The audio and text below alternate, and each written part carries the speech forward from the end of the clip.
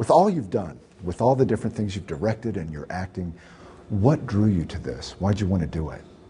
I first heard about it from Alcon Entertainment, the producers that found the story and began to develop a script on it.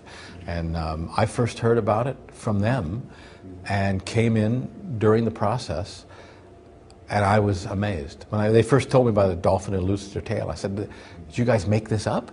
They said, "No, it's a true story." I hadn't heard about it.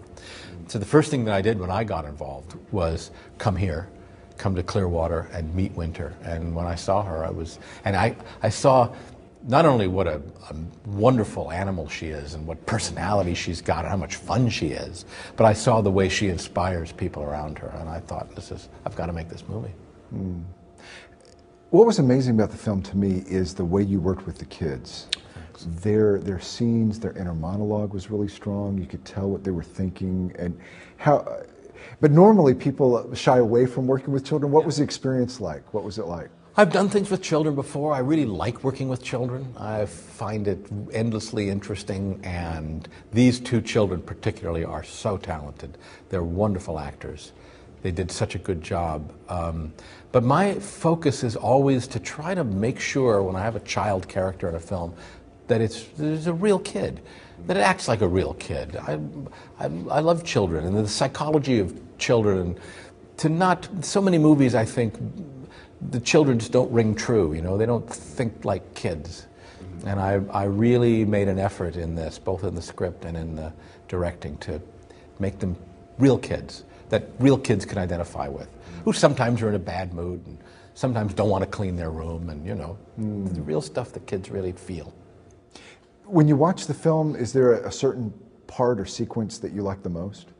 Yeah, I'm proud of so much of it. I'm happy with a lot of it. But I think what I always felt was the emotional heart and soul of the movie is what we see behind us here and what we put on the poster is Sawyer swimming with Winter, and just the two of them. And he goes into her world and how he interacts with her and the bond between them, There's a real theme of family in this film, which has always been so important to me.